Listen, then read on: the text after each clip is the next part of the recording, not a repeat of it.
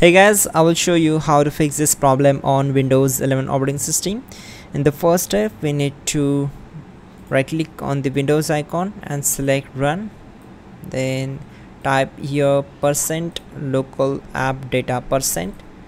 Then click on OK. Now on this window we have to just click on this icon view, then go to show option and click on hidden items, and here you will get this hidden file icon cache.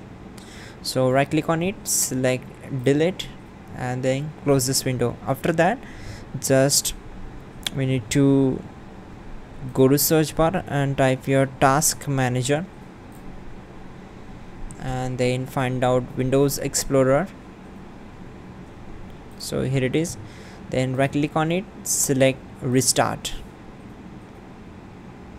Now we need to wait for some time, around 4 to 5 seconds.